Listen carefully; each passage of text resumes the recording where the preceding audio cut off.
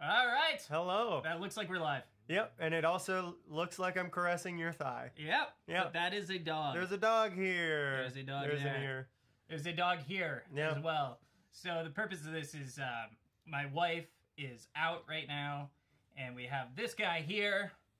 This is Leo. He's all of 8 weeks old, and if we left him upstairs, he would eat everything. Mm-hmm. So we're gonna have him here with us. Yep, and this one has been starved for attention since Leo came home. Right, So that's happens. my job. But anyways, Ryan only lets me come over when his wife is out.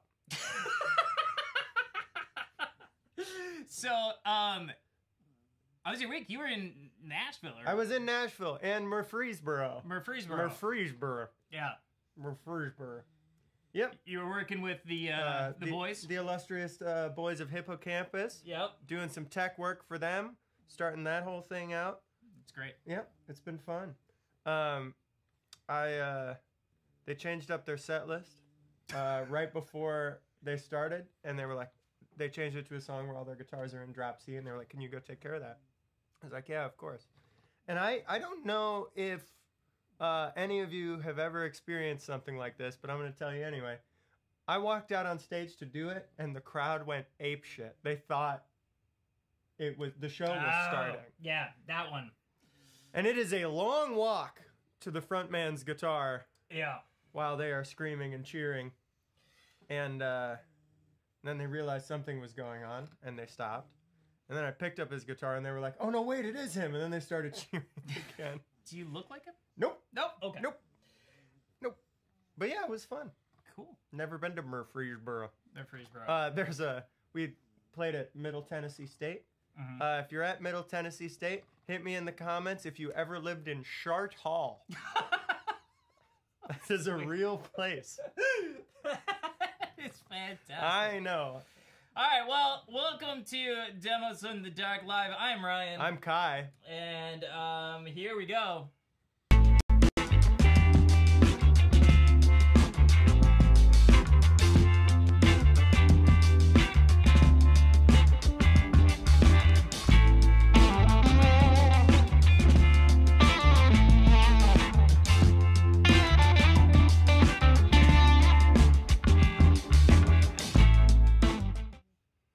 Oh my! Man, I still screwed it up. Hey, Ryan's learning some new technology. He was distracted by all the petting. I was. So tonight we have a friend of mine and a dude who I have just loads of respect for. He manages to get onto my best of list, which was published today. He manages to get on that almost every year. And so, without further ado, here is Tom Cram of Spiral Electric. Wow. Hey! Mr. Of course, short for Thomas Cramus. I don't know if that's true. Oh, I have him muted. You do have him muted. Yep, there you go. Yeah. There we go. There All right. he is. Hello. Yeah, I do. Gentlemen. Doctor. Sir. I do, yeah. I got this. Our sponsor for this week is Loop Deck. Excellent. I think I'm wearing the sweatshirt. Nope, I'm not. That is not nope. your loop. So Get that yeah, up. but Oh, well. Technology is supposed to make life a little bit faster, and it will at some point, just not today. We're all about learning curves here. Yeah. Yep. Tom, how you doing, What's the name man? of that company again? Loop Deck.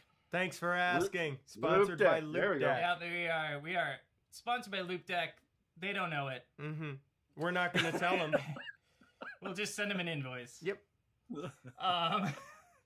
So far, yes, Mason, and Mason is here, which is good. He had to do a double take on the knee dog caressing. So how you doing, Tom? You cleaned your studio. That looks good. I did. Wow. I was forced to so that I wouldn't be embarrassed from the camera angle. Yeah. Although what you can't see is the floor. Yeah. And the floor is still messy as all get out. Show Yeah. the floor. Show pedals the everywhere. floor. Yeah. So Are you serious? All right. Yes, So I can absolutely. put this down. Oh yeah, That's not that's bad. That's Oh, not is bad that bamboo? At least it's in a pile. Pedals everywhere. At least they're in piles. More That's better guitars. than my studio. And now the camera angle's all screwed up. Oh, I'm sorry. Mr. There we go. Mr. X Kane just dropped in. So Hello. Ah, he's a powerhouse. He's one of my That's one of right. my faves. Interesting fact. You were the guy who kind of inspired me to look into Yamaha guitars. Oh. really? Yeah. Because you and I had a discussion, and you were talking about how you love Yamaha guitars. And, hey, Jay Foster Guitar. Mm. Yeah. Oh. Look at that thing. Yamaha Weddington. Beautiful. Is that, Love this guitar. is that pretty rare? Very rare. This is a Rich Lasner joint. Okay. Neck through, carved. Can you see how the carved back Oh there? my goodness. Carved Oh, back. It's a Les Paul style, but it has a Strat style switch on it. Yeah. And So the I've got way one in, you can't tell from the camera. This is sparkle black. ooh, the way you're holding it makes me think it's pretty light. No. No. Okay. Yeah. I was It nervous for a second. First time I I picked swear up to God, it's got to be like Holy both of these. smokes. This one's actually the lighter one, but they've got to be like 12 pounds. Mm, Yeah, that'll hurt.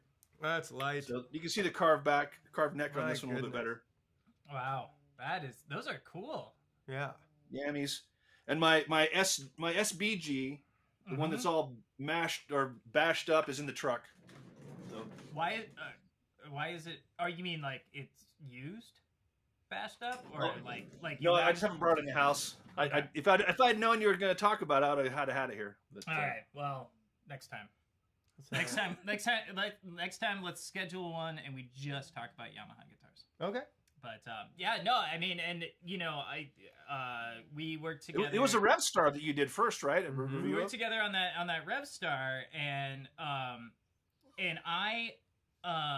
was kind of like, well, you know, that's not really the kind of thing that fits with my channel or anything like that. But you know, I just had this talk with Tom, and he loves your stuff, so send it over. And I got it, and it was like, holy crap! Like this guitar is Mhm. amazing.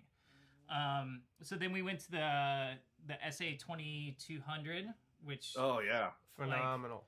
feels. Oh my gosh, Charles from Silktone is here. Woo! Yes, Can we see the Right silk on. tone in the back? it's Nope, back. it's the other It's way. back behind my head. There it is. There it is. There it is. Hey, Charles buddy. is back there. Yeah. You must be popular with the gear folks, Tom. I know a few. You know a couple. Yeah. So we were talking ahead of time because I had never really put together the history of or the impetus of Spiral Electric becoming a thing. So for those who don't know, and I imagine everybody knows, you were like the head designer at DOD. So so I worked at Harman for over 20 years, and in kind of a circuitous route. Mm-hmm. I don't even know what it means. ended up- So, To my morning jacket album. I ended up running Digitech for about 8 years, just a little under 8 years, and in the process, I revived DOD as well. yeah. So I was my official title was marketing manager, but I did everything, Yeah. all the way down to like some of the graphics, programming of like the Polar and Obscura, things like that. So it just the Rubberneck was my baby. That's a great pedal. Such a good pedal. Thank you, sir. That- Sirs. That Yes. and Carcosa is another one that was just like Yeah, Carcosa, another one of my babies. That one has an interesting story that goes back to probably 2010, maybe 2011, on a visit to Chicago Music Exchange. I don't know if you guys have been there before, but it's an amazing, Never heard of amazing it. fucking store. yeah, we Mhm. live in the Midwest. Oh, yeah. But so I went there, and if you've been there, they have like this huge table with just full of pedals and a display, and there must have been 400, 500 pedals on there. And so I was kind of going through systematically trying different ones, and they had a pristine Maestro MFZ1S, and I went back in the one of the practice rooms and played it. I'm just like, oh my god, this is the circuit, and that's the circuit that eventually led to the Carcosa. There's more to the story. It's I wanted to buy that one, but they wanted like $500 for it, and I couldn't afford it then. You didn't have the Digitech card? You know what? I should have thought of that at the time, but I didn't. I guess I was just Harmon. Yes. Yeah, I could have probably charged. Well, here's the problem though: is if I had charged it to Harmon, it would have been Harmon's. Ah. I wanted it for myself. And you were like, if I can't have it, no one can. And no one can have it. Smashed it on the ground. Yep. Chicago Music Exchange. And they were like, that'll still be $500. Yeah. But the good thing is he got a quick look at the circuitry after he smashed it over. I actually had a screwdriver in my pocket. I always walk around with a screwdriver in my pocket. Mm-hmm. Hey, is that a screwdriver in your pocket? You're just happy to see me? Yeah. Are you just happy to see me? It has a flat head? It's por que dos? Yeah. Why not both? Yeah. But yeah, so I opened it up and checked out the circuit, and then when I got back home, did a ton of research. But that's the basis for the Carcosa, which then led to the Black Spiral, which is part of Spiral Electric Effects. So I do not have a Black Spiral, and I need to get my hands on a Black Spiral. And so here's the funny thing: I have been remember in college when like people would talk about pleasure reading, and you'd be like, "What is pleasure reading?" That's like Cosmo. That's kind of how I or like people are like, "Oh, did you read the latest Stephen King?" And you'd be like, "No, I'm reading calculus, you fucker." Taking calculus was your first mistake. But that's kind of the position I'm in right now with my calendar has just been so full, and I was looking for something that I have a deadline on today, and I came across this. Uh-oh. And it is unopened, and it is from you. And I believe it is the Summer Cyan that I purchased, and you haven't even cracked it open yet? I haven't even cracked it open yet because I... Do it right now! Let's do it! Your first live unboxing. There's on the top of the AC30, there's a... Oh, yeah, there is. All right. Okay, so while you're unboxing that, I'm going to pour myself a tasty beverage. Wow, yeah, do exciting. That. So, good question here. Ooh, that looks... I don't know much about booze, but that looks expensive. What? Lagavulin. Stuart, I'm not going to grab that. No, I don't want to. Stuart says, hello from Oz. And Stuart has always got some interesting questions. And he says he loves the secret chord. And then the question is, and I love the secret chord as well, but this question is, what is the secret to leaving the corporate world? And I think we discussed, I don't think it was much of, we discussed that a little bit beforehand. Well, so the I'm the wrong guy to ask because I didn't leave. I got booted.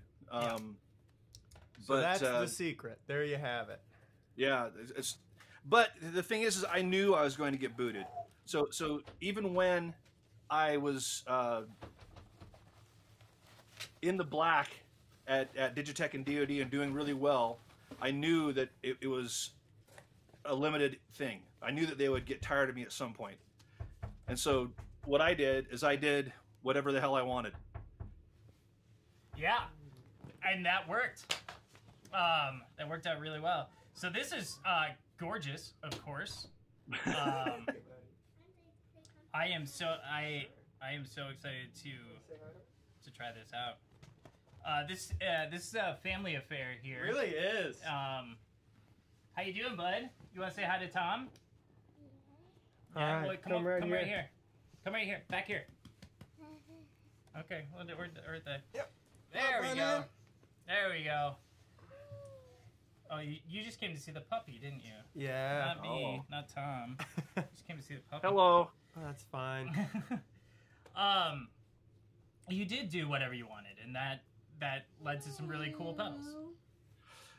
Yeah, it's I knew that Okay. that Okay, I would I would be in trouble if I did what they said, Later, buddy. or if I didn't do what they say.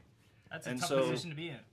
so it kind of, it did suck for a while, for a long while, but it also it was kind of freeing. It was one of those things where it's like, I'm going to get beat up for this no matter what I do, so I'm going to get beat up for something legit. Yeah. Well, I mean, really, like the, I mean, it's turning lemons into lemonade. Like, Spiral is an amazing brand, and like I'm sure that there are probably some benefits to having been at Harman that outweigh running it on your own. But which do you prefer? Like, do you prefer having to, because I mean you're working more, going into business for yourself, you're working more than you would be otherwise, but I don't know. Yeah, it's there are pros and cons, but there are more pros to doing it myself. One of the pros for working for Digitech was, of course, they had bigger budgets. They had Yeah. engineering teams that I could make use of, and things like that. So because I'm a hack engineer, I don't know anything. I come from the world of modding, so the having people who actually know what they're talking about helps. Yeah. But doing digital and stuff like that could be more easily accomplished by a larger company with a budget and engineers. Mm-hmm. That's one of the reasons why I haven't done anything digital with Spiral, is because I don't know shit about it.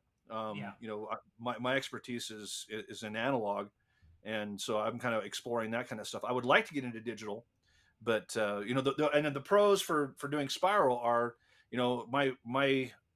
I'm working all the time, but I also have more time. Yeah. I don't shut off. I'm thinking about circuits and the next pedal and stuff like that constantly, Mm-hmm. but I can also do that with my family, and so there's a lot more positives. It's plus I get to do stuff that I couldn't do at Digitech. I get to explore more esoteric stuff. I mean, even though I was doing what I wanted to do at Digitech and DOD, I still had to keep in mind the market. I still had to keep in mind that this was, for a specific, guitar player. Mm-hmm. And with Spiral, I don't have to worry about that at all. I'm just doing whatever the hell I want. Yeah. And with the hopes that other guitar players, sync with what I'm doing. But it's less being market driven and more being sonically and that driven that way. Yeah. Are there that any make sense? pedals that have kind of surprised you, where you started them as more of like one of those like art pieces almost that people seem to identify with or take to? Yeah, so there's actually quite a few. So the secret chord is a good example. Mhm. The secret chord, started as a kind of a custom version of the white Spiral, and it was my bass player buddy wanted a couple of different modifications, and I started digging into it, and everything I did started sounding cool. It was just one of those things where it just kind of cascaded into this cool thing. I'm like, this needs to be its own pedal. And which is interesting because the white itself was a surprise, because the circuit for the white actually came to me in a dream, and I woke up and wrote it down, wrote down the circuit, and then started building. I found out later, I should have known this, but I found out later it was very much similar to a whole bunch of other circuits that are out there, but still it was the main kernel of the inspiration was actually from a dream. But Weird. Yeah, so, That's wild. yeah. Weird. I dream of songs occasionally. I don't Yeah. I don't remember my dreams at all. Oh, Charles is coming in with a good. So Charles is coming in with a good dad joke. What you're trying to tell us is that the secret chord spiraled. It spiraled into existence. It all did. spiraled from Yeah. there. One of my favorite things, and it was kind of, I didn't know anything about it, and I had never had any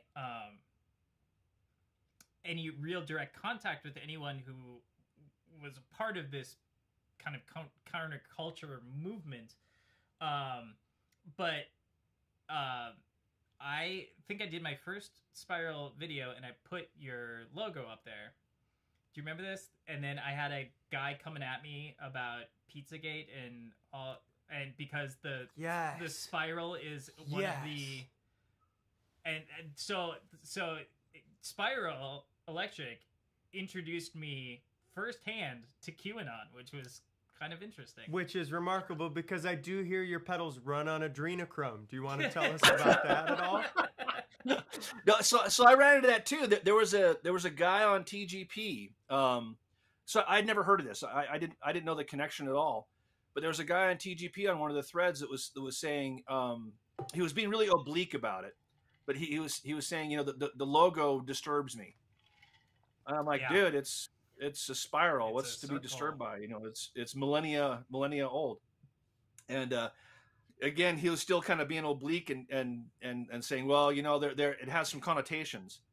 And I'm like, well, the descending spiral, is supposed to represent bad luck, but mine's an ascending spiral, which means expanding your vision and good things. Yeah. And he's like, no, nothing like that. And finally, after like 12, 13, 14 posts, it turns out that it was the kind of the QAnon thing. He says it represents witchcraft and stuff like that. And I'm like, dude, that is all in your head. That's got nothing to do with where it came from for me. So yeah, I've run into that too.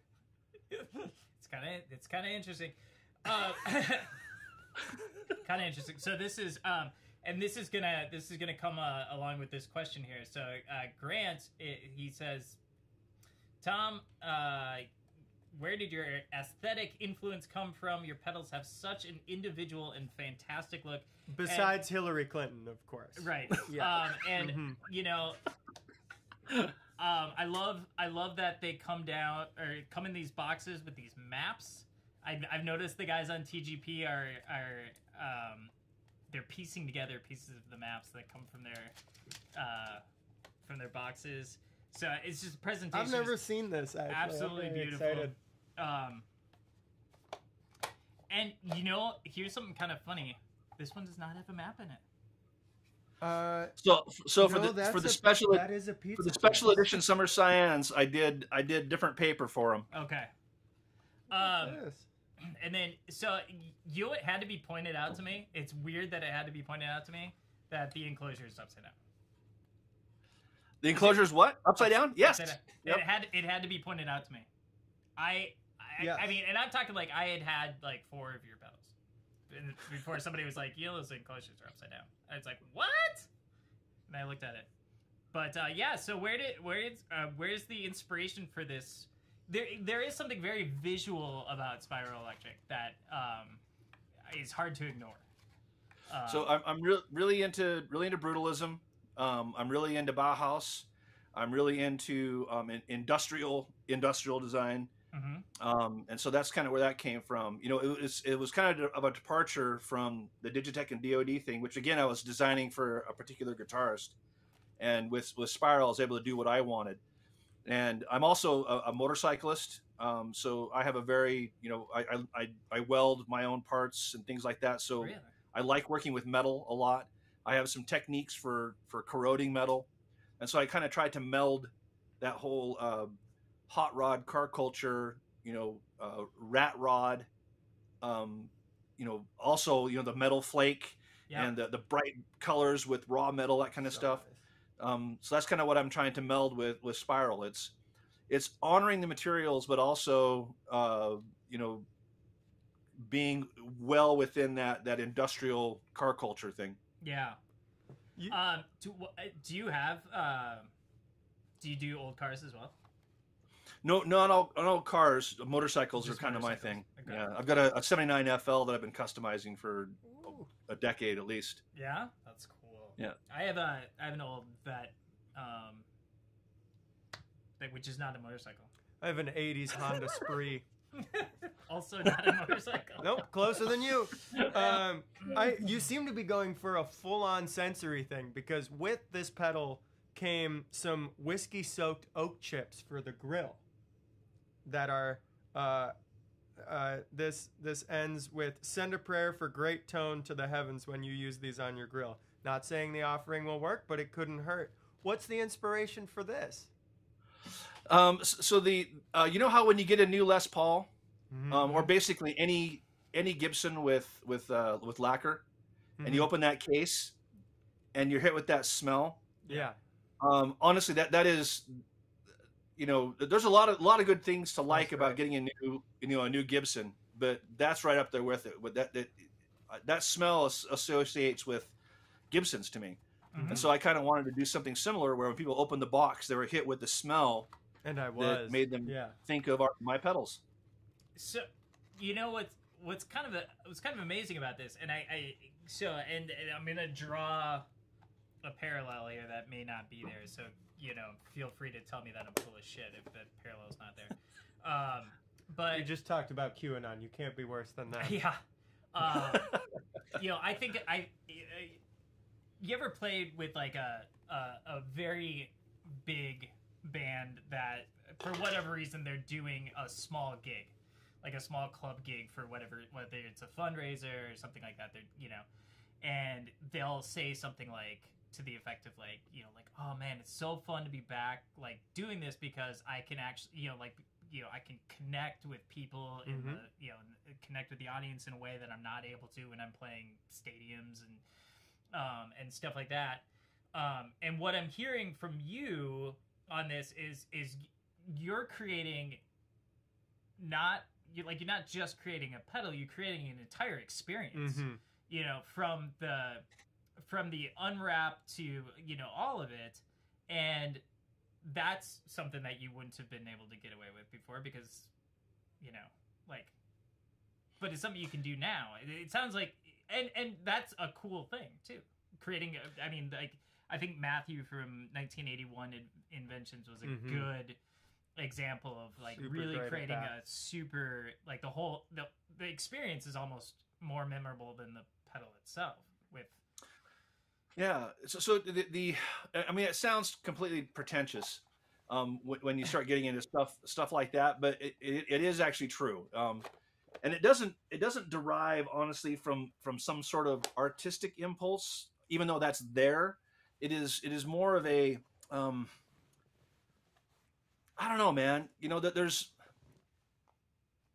the experience when you get a new cool pedal.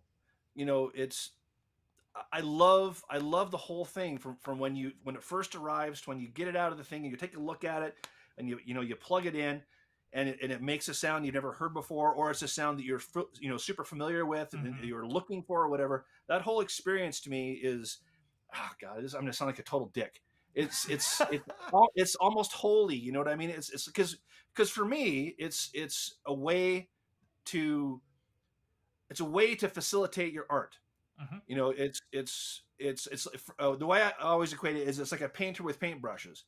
It's the pedals are the paintbrush that allows me to create a song or create a riff or whatever.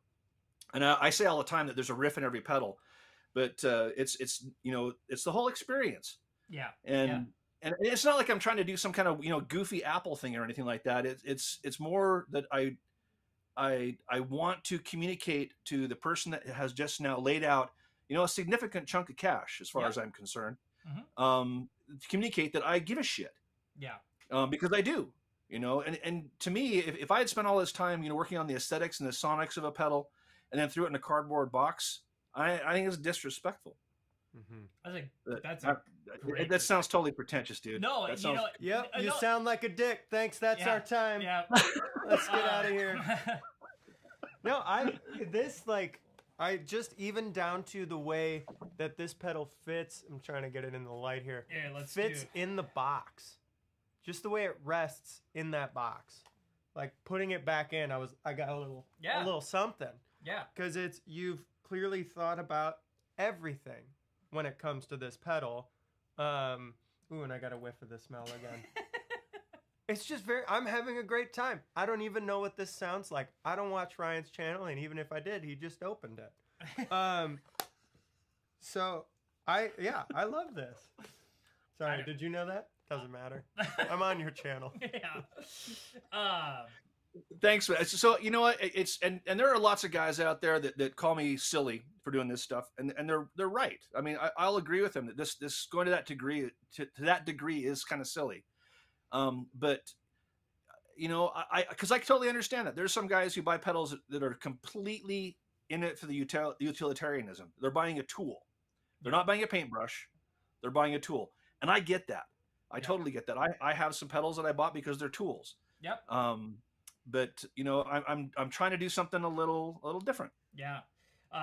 Mason, he said, you know, this is part of what boutique is all about. You know, we've never really defined boutique, but you know, this could be a good kind of mindset to add to that.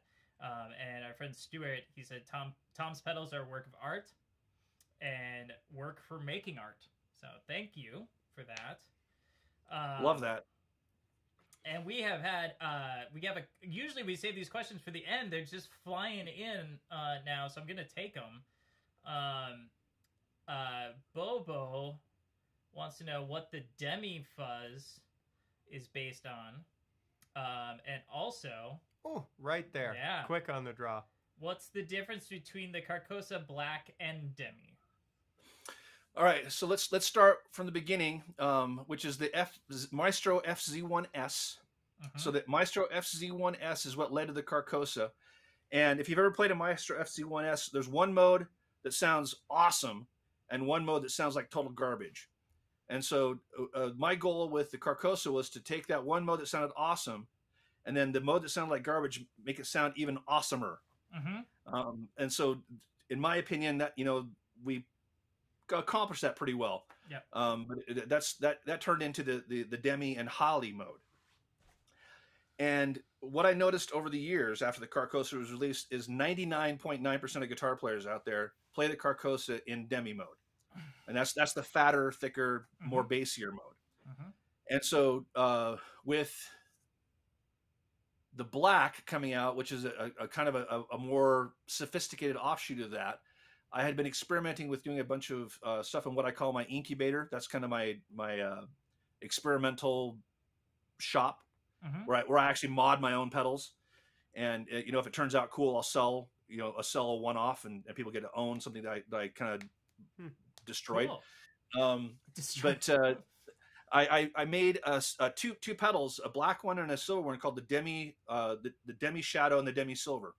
And it was the Demi mode of the Carcosa with some tweaks. And those both sold like that. They were gone. But I still had the breadboarded circuit that I'd been messing with to actually arrive there. And I kept, over the years, coming back to that circuit going, there's just something cool about it. Yeah. And then when I started thinking about doing something that was so this eventually led to a problem where there were a lot of guitar players that were telling me they just can't afford my stuff. And I'm completely sympathetic to that. I get it. I understand, like I said earlier, that, $249 is a chunk of change for a lot of people. Absolutely.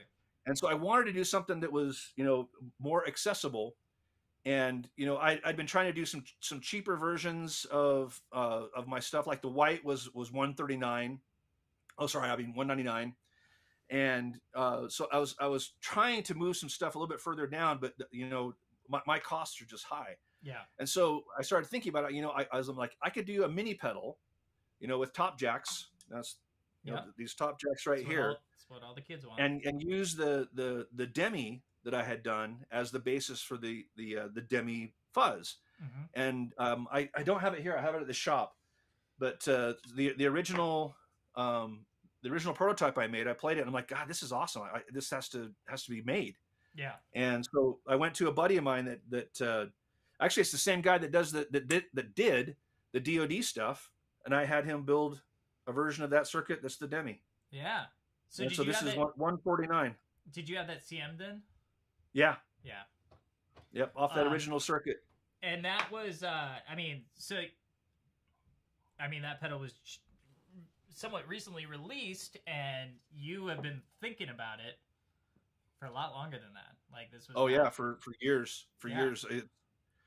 It's I've been wanting to do so I'm calling this form factor the small. Yeah. I've been wanting to do a small form factor since day one. But the circuits and the way that I build just wasn't conducive to that. Yeah. I had done some smaller stuff for some friends and things like that, but nothing that on a production level. And the more I started thinking about it, the more I realized that for the lower price point, the small was probably the best bet. Yeah. And so I went for it, and it turned out to be my best-selling pedal. Can't argue with that, right? Well, I mean, I gotta send you one, dude. Yeah, man. I would love to. I would love to film one of those up. Ryan hates top jacks, so you might as well send it to me. You don't like the top jacks? No, he just made that up.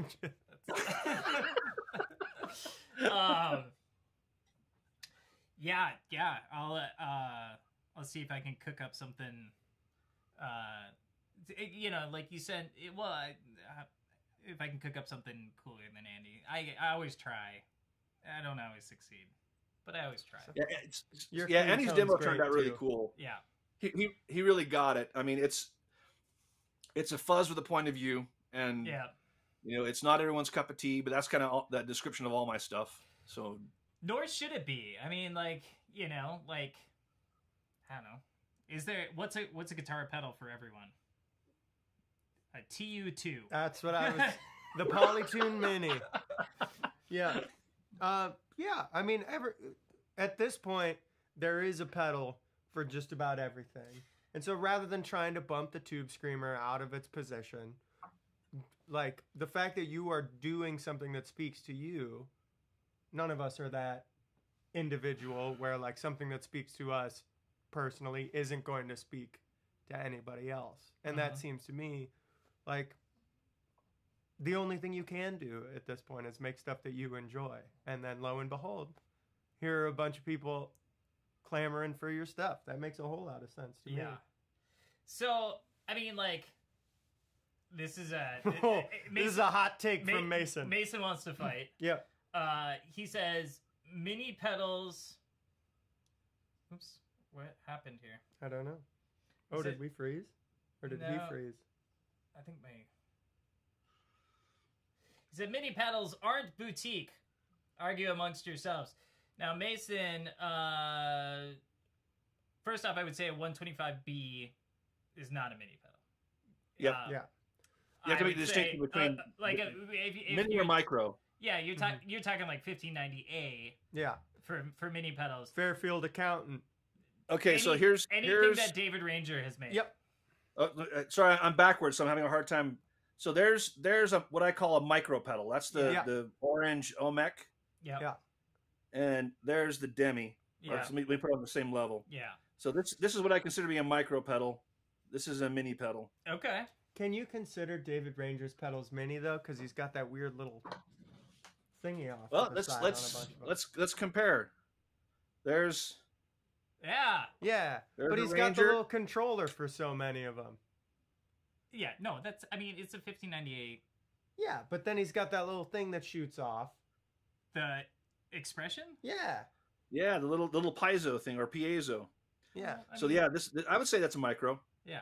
But once you have all the attachments, is it really? David, come on the show and fight awesome, me. By the way, the mini bar. Yeah. Oh yeah. It's so this cool. isn't to say all of his stuff isn't amazing. I love it. Yeah, I love David Ranger as a person and as a designer. It's some of his stuff is just it like goes way over my head. Mm-hmm. But his fuzzes, I'm actually it's weird. I am a collector of Ranger the big box fuzzes that he has made, and so I have, I believe, one of every single one that he's done. Do you have the one that has the blade switch? Yeah, I have a couple of them with blade switches. I love that blade switch. Yeah. You know, the thing that's cool about David, you know how we were talking earlier about kind of just following your own muse and doing your own thing, and the people of like mind will connect up. I mean, that's David Ranger to a T right there. Yep. And he's on his own wavelength. He's on his own planet. He is, but you know, he's a peach, and it's, you know, I mean, I'll never forget, you know, like, you know, at NAMM, like you'd walk down a row of, you know, with a lot of great builders and stuff like that, then you would see a pile up of people, and they were always around David's booth, you know, because he had a pedal that you poured cola in, and it would sound different than if you poured wine in it, you know, like it was just, you know, like he is the mad scientist. Do you know that he played on I mean, like, have you ever looked at his credits, his writing or his musical credits? He's played on Tina Turner records. No way. Yes. That's awesome. Like he has a pretty long list of people that he's played with, and they're not small. Like, I mean, Tina's no slouch. No, that's wild. It was 80s Tina, but you know, I mean, Tina's I'll take Tina. it. So yeah. Mad Max era or Beyond Thunderdome era Tina. Yes. That's not bad, Tina. No. Yeah. Which, by the way, did you guys watch the Dune reboot? Yes, I did. I did. Did you stayed awake through the whole thing? Mm-hmm. Saw it twice. You stayed awake twice?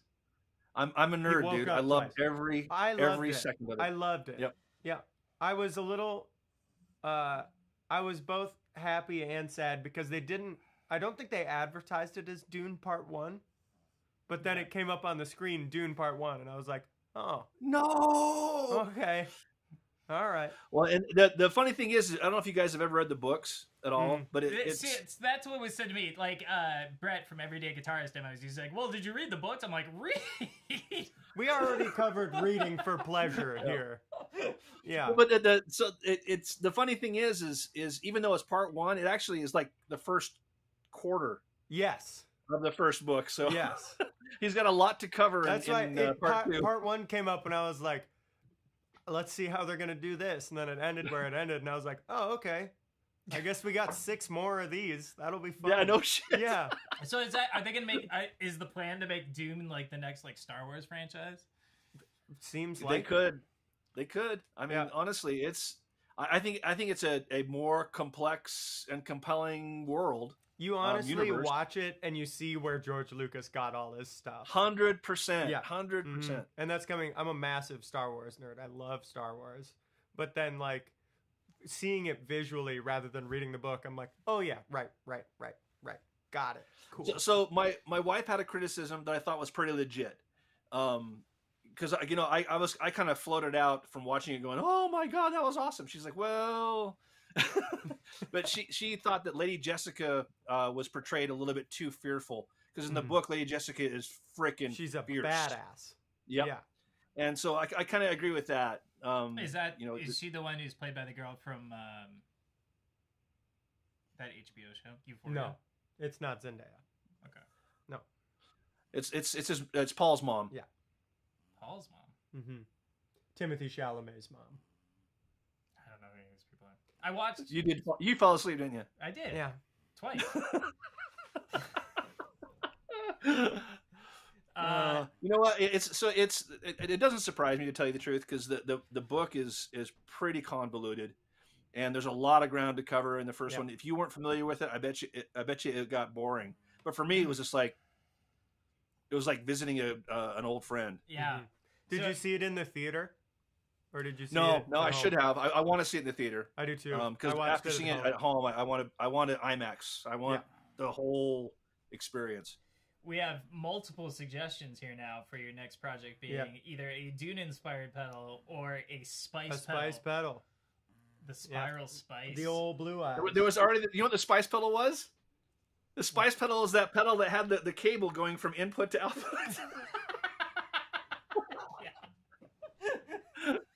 Very transparent overdrive. Yep. Very nice. Oh man. So, can you let us in a little bit of what's next? Well, I would love to do another small, but I got to be honest, the financial outlay to do a run of smalls is crushing. Right, especially if you're having them all contract manufactured, and I mean, yeah. Yep. So even though I've sold more of the Demi than of any other pedal that I've ever introduced, I'm still, not quite broken even, but close to broken even on Mhm. costs. It's crazy expensive. So I would love to do one. I know that people have been asking for me to do like a version of the yellow, and I would love to do it, but I just don't know if I can afford it. We'll have to see. Yeah. So that's the most obvious one because everyone's been asking about that. But yeah, I've got a couple of irons in the fire. I've been working on something called the Aleph, Okay. that I've kind of teased a little bit. I don't know when that's going to be released. Really, it feels close, but the Allura felt close, and it took me another year of dicking around with it till I got it to the point where I was happy with it. So What was we'll see. There's one pedal that I demoed for you, and it might have been the secret chord.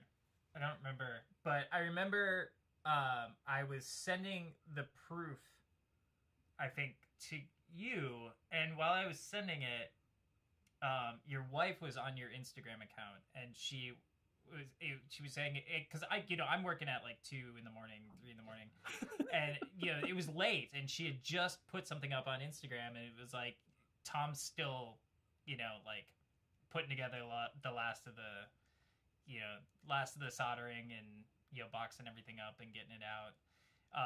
I don't remember which one that was, but it seemed like you were burning the midnight oil to get that one. Yeah, that was just probably a production thing. That was probably the secret chord because I like to set deadlines for myself. I probably don't need to. I could say this will be out. Do some pre-orders, and I'll kind of dribble them out as I make them, kind of thing. But I don't know. I need a little bit of pressure. And so I like to do batches. So I'll do like 50, 60, 80 or whatever, and get those built. And I have a deadline when they go on sale. Yeah. And so I've got to bust ass to get them done. And it's I'm probably creating stress for myself, but if I didn't, I probably wouldn't ever get shit done. You know what I mean? Yeah. So I gotta have a deadline. So self-imposed deadlines are a must. You know that about yourself. Got a question here. What is the nanologue molecular voodoo in the Black Spiral? Can you explain nanologue? Explain nanologue just in general. Partially for me. Mostly for me. So how about let me give a little bit of history, then I'll give a little bit of technology for what little I know. So I first met the nanologue guys when I was working for Digitech at a NAMM. Probably they're up in Canada, right? Yeah, they're Canadian guys. Did they it was hug probably you? 20. What was that? Did they hug you? Did you guys hug it out?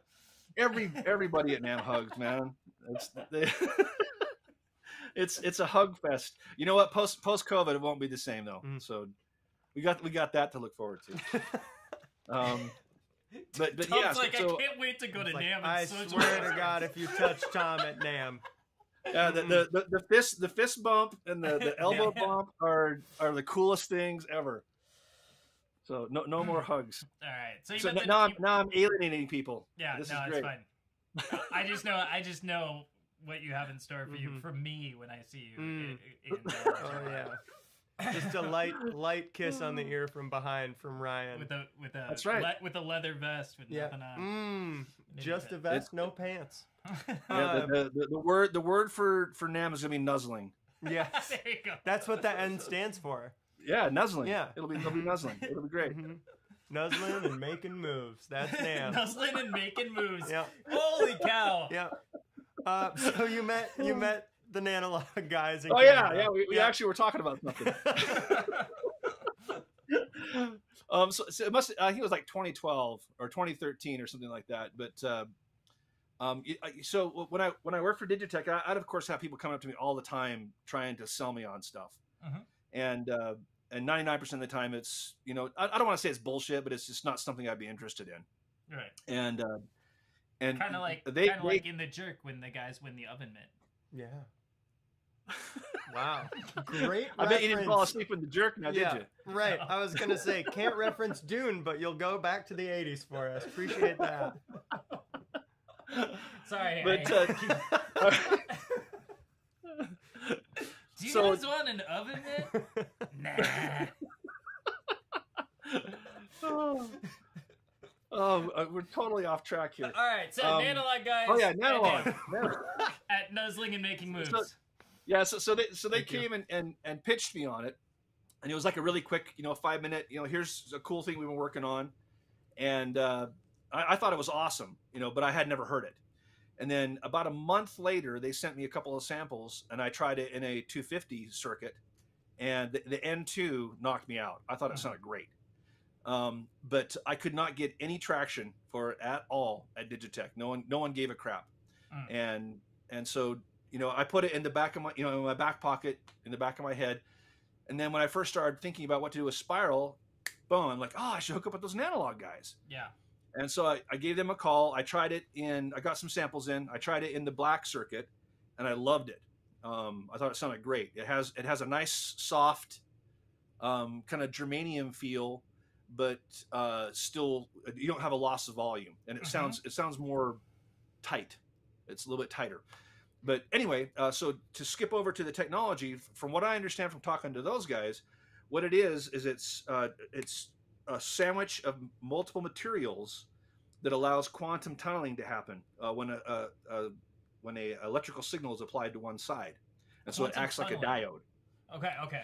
Ryan, if you had watched Dune, you would know what quantum tunneling. They go over quantum tunneling in Dune. Yes. Oh, okay. All right. Well, that's what they do when they're under the sand. Yeah, when the big butthole snake is moving around. Yeah. Yeah. Okay. Big butthole snake. Yeah. Go rewatch Dune, and when you get to the part with the sandworms, you'll be like, oh yeah, it's a butthole snake. It does kind of look like a butthole. Yeah. All right. With teeth.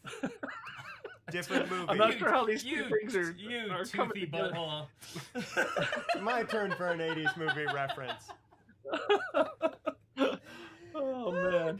So quantum something. Yeah. So it allows what they call quantum tunneling, and it's basically instead of a voltage jumping across multiple substrates like it happens in a diode, it's moving atoms or the electrons from atoms or something like that between it. So that's the explanation that they gave to me. They have a lot more technical explanation on their website. The bottom line for me is I think it sounds cool. Yeah. Are they still making pedals? They were for a while. Are they now just making? Yeah, they did. So here's their fuzz. That's the orbital that has an analog, but I'm not sure if they're making more. Okay. But yeah, so I use it on the yellow. Sorry, I have to go past tense. I used it on the black and I used it on the yellow. But I've just recently switched to what I call the ADN, and it's something that I came up with that kind of captured my attention about a year ago, I guess. But so I've switched over to the ADN just in the past year or so. So the earlier blacks and yellows have the N2, and the current 2021s all have the ADN. So is ADN similar technology to? No. It's just... No. So it's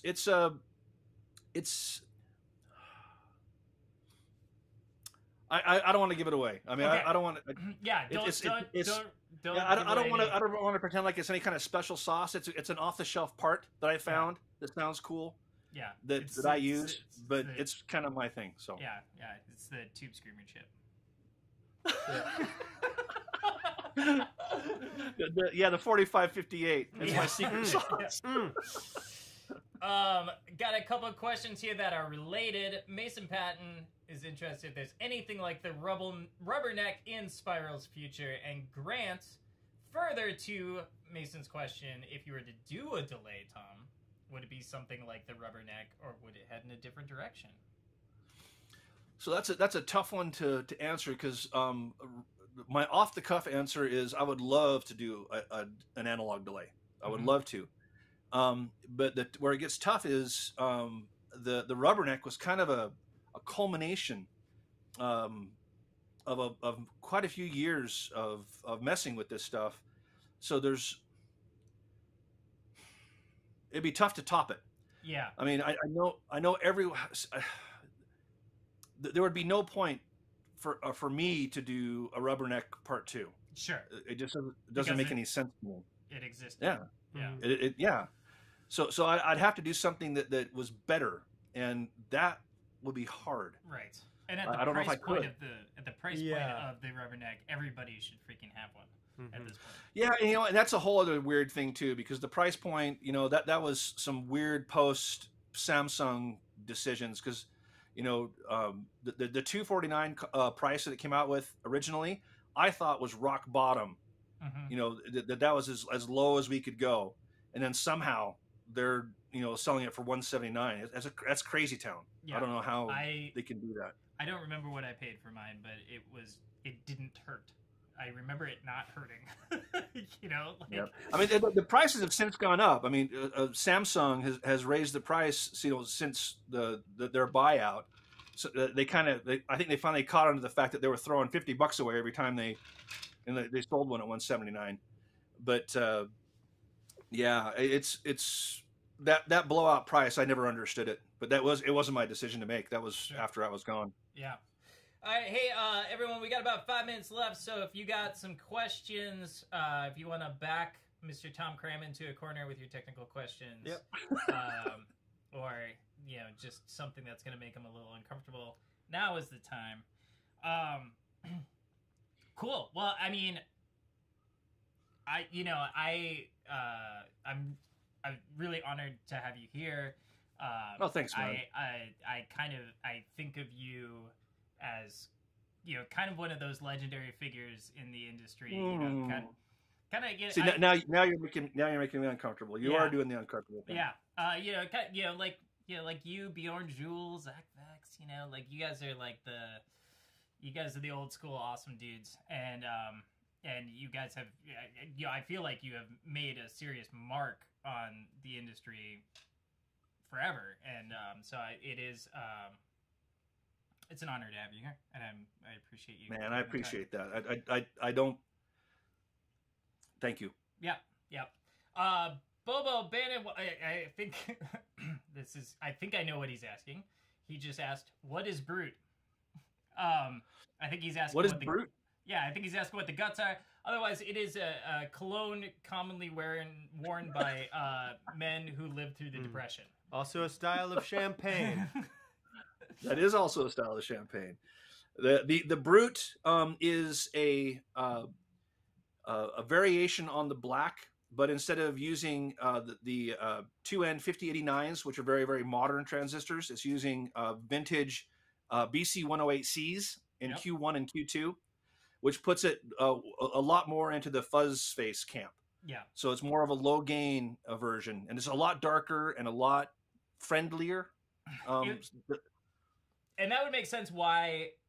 And that was the first one you said. You and I talked at NAMM, and you were like, I put this pedal out. It didn't get the kind of love it deserved. So you're like, I'd love to send you one. And then we did it like a year later. And it was the first pedal of yours that I had tried in my rig, because I had tried your pedals that I didn't own and, on other people's rigs and at NAMM and stuff like that. But this was the first time that I brought one into my studio and really spent time with it. And it was a game change. I mean, and I love Fuzz Face, and I love that. So like they kind of fit right in. It was in your wheelhouse. It was in the groove that I'm most comfortable in. And then it just lived on my board, because it was just like, this thing is incredible, and it does. Yeah, it's become one of my best selling fuzzes. It's actually my favorite fuzz that I make. Yeah. It can get crazy, but not punishing. It can sound sweet. It can sound mean. Yep. It can be an overdrive. It can be a full on buzzing bee fuzz. It's pretty versatile. I love the brute. Stacks like a son of a biscuit. Like it is just, and I mean, it doesn't care what you have in front of it. Still cleans up. Like it can be post buffer. It doesn't care. It can be front of your chain, end of your chain. It can be smacked with an overdrive, smacked with a boost. Yep. And actually, that's one of the cool things that I like about the Maestro FC1S circuit, is that first stage of transistor. It likes to be hit hard. Mm-hmm. And so most fuzzes, if you hit it with like an active pickup, they'll freak out. Yeah. But this circuit loves being hit hard. Likes to be spanked. Yes. So does Kai. Only at Nam. Ah! Brute or Black Spiral for a Tele plus Princeton reverb setup? I'm going to go Brute. Yeah. Brute. I'm going to go with Brute as well. Bobo wants to know what's on your pedal board, Tom. Right now I've got an Allura. I had a Brute for a long time, and it's just a board with an Allura. Right in the middle. Perfect. it's just one Allura. Oh, so he wants to know what's on the entire board. So it goes a Morley Maverick Fuzz into a yellow, into a tuner, and then from the tuner into a yellow, from the yellow into an Allura, and then into a HBE psilocybe, and then to a rubberneck. And that's a homebrew electronics psilocybe phaser. It's a you should look into HBE stuff. They no longer exist, but all of his shit was awesome. Really? All of it. I'll check it out. I remember homebrew. I just never shortened their name. I have got. This is an HBE's version of the graphic fuzz. Okay. And the HBE Ultimate Octave. Is that UFO? Okay. Ultimate Fuzz Octave. But yeah, he was one of the early.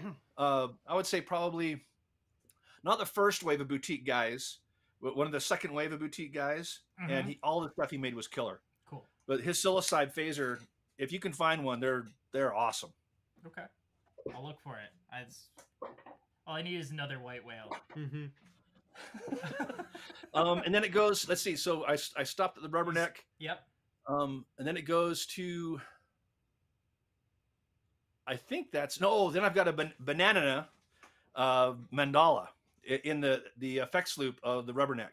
Okay. And I don't know if you've played one of those, but I haven't played one, but I'm familiar. They're cool. Yeah. But so what in the effects loop of the rubberneck, I can do with that thing is it has a momentary switch, and so I can momentarily push it and make it go into lo-fi weird ring modded, weird stuff. It's cool. Yeah. Sweet. And that's my pedal board. That's fantastic. Mm-hmm. I think I have all of my questions that I had for Mr. Tom Cram out of the way. Do you have any closing questions before we? My only one is: Are there any pedals you don't have that you want? What are you hunting for? Or any I have piece a lot of pedals. gear? We can see that. So the ones that are on my walls here are mostly fuzz, though. I'm a total fuzz idiot. I think the word that I used to describe you, or the phrase I used to describe you in a video is one of my favorite dirt merchants, because dirt merchant. I feel like you have your wheelhouse is, or your comfort spots is definitely in creating dirt. Yep. Overdrives, fuzzes, boosts, that kind of stuff is where I'm at. Well, and I love delays. I've got a shit ton of delays too, but I don't know. I've always wanted to have an original big box deluxe Memory Man. Yeah. Speaking of delays, I've got some older, vintage analog delays, and they have their problems, Sure. but they also have their charms. Mm-hmm.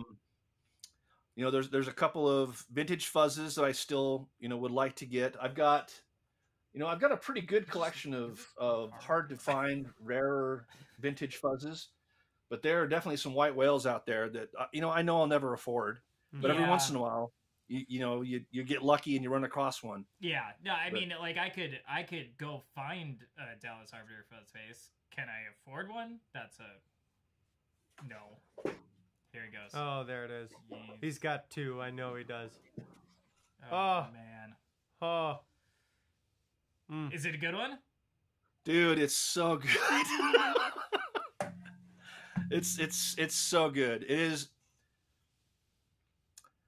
It's they're you know, some of the is it the late '90s? Some of the late '90s red ones that were done that had kind of the that had the fake NKT the fake 275s in them. You know, so that was actually my first introduction to fuzz faces. Okay. And I'd play those, and I'd be like, "What? Mm-hmm. You know, what? Why does anyone care?" And then a buddy of mine let me play this one, and the heavens open. Yeah, it's game over. Yeah, it's a completely different pedal. They're so awesome. I like when I go over to someone's house or studio and they have one and it happens to be a bad one, because like they exist. They're and I like when that happens, because I can be like, names. I'll just go back to analog, man. Yeah. Who do we know that has a bad one? I want to know. Shout them out. I think John Fields has a bad one. Ooh, sorry, John. Yeah. Cool. Well, man, this has been a lot of fun. We are unfortunately overtime. Ooh. Overtime. Whoops. And I could probably talk to you for another 3 hours. Yep. And I feel like we wouldn't even scratch the surface of things we could talk about. We'll do a part 2 when the next Dune comes out. Maybe Ryan will get caught up. Yeah, there we go. Dune and Yamaha. Mm-hmm. It'll be a 2-parter. Yeah, I'll have my SBG with me, and we can do a review of my fuzzes. Of all the fuzzes on the wall. Not my fuzzes, but these fuzzes. Yeah, man. And then next time I'm in Salt Lake City, I'm gonna come hang out in that place, because I think that would be a lot of fun. I think I'll be there in the spring, so I'll see you then. Sounds good. I'm gonna figure out where you live. Don't tell me. I'm just gonna go door knocking. You'll just drive around for a while. Yep. Mm-hmm. All right, man. Well, we will let you go. You have a good rest of your evening, and we already have people asking for part 2, so we'll figure out how to do that. Yeah. But thank you, gentlemen. I appreciate your time, sir. Great to meet you. Have a good one. Good time. Good to meet you too, man. All right. Yeah. Talk to you later. Laters. God, can you ask for a more genuine, down to earth dude? I know he hates it, but I just want to hug him. I know. I just want to hug him. I know. Yep. And and I know he said that I was making him uncomfortable when I was telling him what a freaking legend he is, and I knew. I heard him, but at the same time I was like, I think maybe I'm saying this more for me than I am for you. Yep. I just. Sometimes we have to fanboy. Yeah, I always think about if I were to ever meet Paul McCartney, I would say to him the same things that everybody says to him. Yeah. Which was, you changed my life, you know, whatever. Remember when you said, the love you take is equal to the love you make? That was really cool. I would say all the same things to him, and knowing that he had heard it before, but just kind of well, you know what? It's because it's true. I'd just kiss him. I'd just go for it. I would too. And then I'd get arrested. Yeah. His security guards would haul me off. Yeah, but then you go before a judge, and they're like, why did you kiss Paul McCartney? You're like, it's Paul McCartney! And then you're like, Your Honor, I'd like to call Paul McCartney to the stand, and then they can't help it but kiss Paul McCartney. And then you're off. Now I'm thinking about subpoenaing Paul McCartney. So our next one was at the end of this month. Mm-hmm. And we are going to have Emily Hopkins and her partner Russ on. And if you're not familiar with Emily, Emily plays the harp, and she does gear demos through her harp. She has... there's others. It's just one of the more... It's so cool. It's one of the more entertaining YouTube channels out there if you're a nerd. And, and we are. Yeah, and so it'll be very exciting to have them on, and we are this close to nailing down a date with a guitar player who I believe that we all will recognize as being a true legend and innovator, and way too cool to be on our little show. But is it Paul McCartney? It's Paul McCartney. And Josh Scott. Yeah. Together. Oh, I would love it. That's really... Josh, how many more times do we got to make fun of you before you come on this show? I can't wait to get Paul McCartney and then be like, sorry, Paul, we double booked you. We're just going to have you both on. Technically, we asked Josh first. Yeah.